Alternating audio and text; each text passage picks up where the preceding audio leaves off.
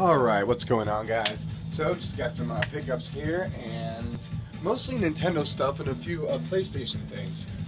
Several of these items are actually birthday gifts. I celebrated my birthday over the weekend, so thanks to those of you who commented and who sent me birthday wishes on different mediums, Facebook, YouTube, wherever.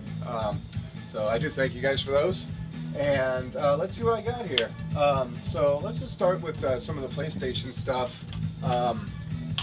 I picked up a copy, and I don't know if I might have mentioned this. Some of you guys might have seen this some of my Facebook stuff, but I don't think I've shown you guys here on YouTube yet. But I have gotten into the Kingsfield series.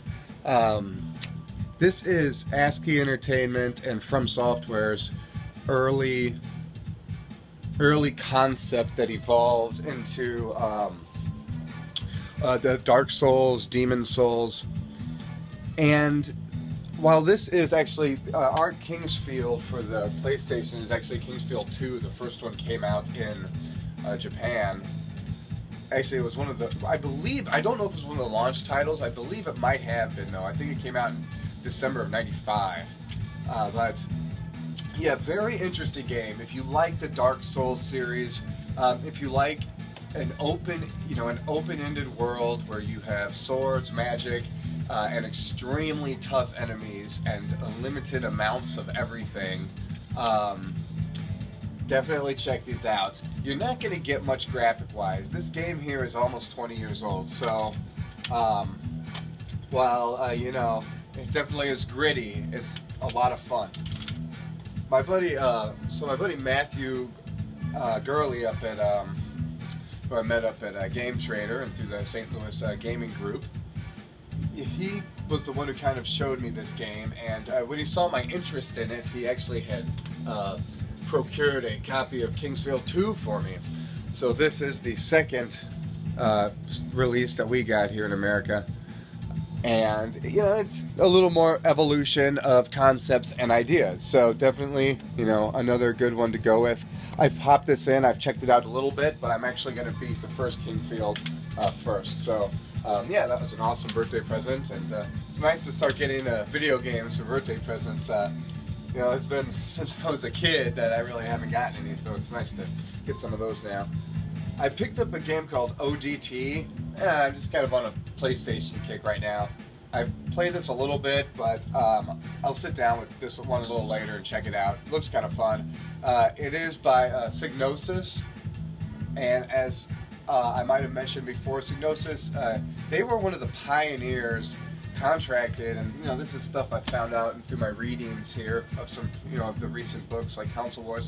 But Psygnosis, they were contacted by Sony, given like $48 million, and they were one of the first companies that led the train of programmers for the PS1, making it into what it is today. So I am interested in Psygnosis and the games that they put out in the early PlayStation years. To me, that they're pretty significant games, but that's just my opinion. But an angle that I'm approaching for collecting the PS1, because I do want a nice PS1 library, but a lot of it's just personal interest at this point. Just like this game, Armored Core. Just seeing what else ASCII and From Software was up to at that time. I do not have a PlayStation 2, or a way to play PlayStation 2 games, but I did pick up Eternal Ring. Once again, it's From Software and ASCII, and just another of their type of adventure game, and just extremely hard first-person combat. So one day I'll play that one. All right, so I've got two manuals here. My buddy Chris found me a copy of Castlevania 2 for the Game Boy. Got a neat little picture of Dracula on the back there. I traded him, what did I trade for him? A couple NES games. I think Adventures of Lolo, I believe, or Bump and Jump. I don't remember what it was, but I traded him a decent game for this. All right, and then another trade with my buddy Alex. I traded him my Joe and Mac manual, and for the Castilian manual, he needed the Joe and Mac, I believe, to upgrade his box and game. And I didn't really need it, so I would rather see him complete a CIB Game Boy game. It's less than 100, I believe, like 80 or 90. This game and manual is very hard to find. You see the German version of this everywhere, but you do not see the US version hardly anywhere. I picked this up at V-Stock a few weeks ago. I don't know if you can see it there, but there are some key differences. And when you look online, you'll see, if you compare what this one looks like here to everyone on eBay, you'll see that everyone on eBay is the German one. And the German one is significantly more common. It has like a square symbol or something down here in the bottom, I believe. But you will not find a copy of this on eBay or Amazon. Probably best bet is to just find somebody who has one, because you know these things are just, they're so uncommon. And the thing is, a lot of game stores, a lot of collectors, I'm sure there's people who have a lot of copies of these because people just don't know the value of these, really. They're just so up in the air, and in all reality, these could be like, you know, become like the more valuable stuff in the future because they're so rare. But that being said, people may have big stores and stockpiles of these, and though that's never good for the, you know, the constant value of a game. So, but yeah, you know, if anybody wants to get Castilian, I would definitely keep your eyes out for it, because while it's not very expensive, like I said, it's just extremely hard to find the US copy, the NTSC copy. So yeah, all right. So I one more game I got here, and that's can't really open it. I put a new case on there, but I did pick up a copy of Kid Dracula. I paid a little bit over 50 bucks for this. Just wanted to knock it out. The bids on this are ending sometimes you'll find it, buy it now for like 60 bucks or so. If you keep your searches, don't randomly, I only look at maybe 5 or 6 games a week on YouTube. Particular items. I never search YouTube or eBay. I said YouTube, eBay with my main account. I never search for random things that I'm not going to buy. I have a separate account for that. But so that way I often get coupons for, like, you know, 8% off, 10% off the items I've been looking at. So literally this popped up.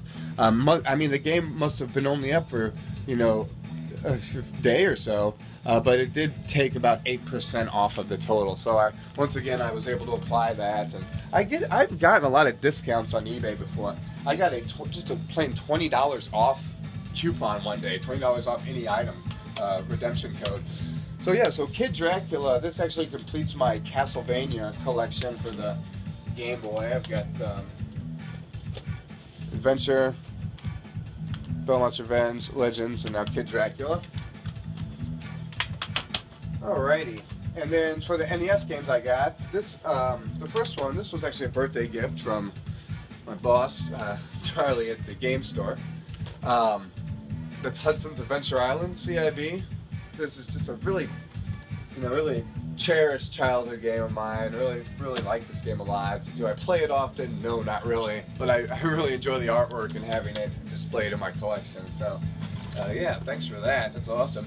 And then just a few other NES games I got. I don't think I showed this one, but I did get, for my buddy Chris, who I got the Belmonts from, I did get an NFL, that you know, the same one I always got confused with MLB, so yeah.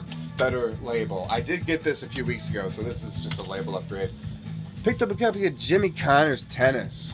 I paid for this what I would have paid for this CIB last Christmas when I was looking for it, so.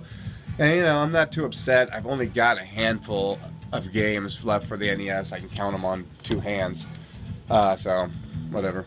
And then I got a copy of Dragon Warrior 2 finally. So, it's good to get Dragon Warrior 2 out of the way. Dragon Warrior 2 and 3 were just, and 4 were games I saved until the end.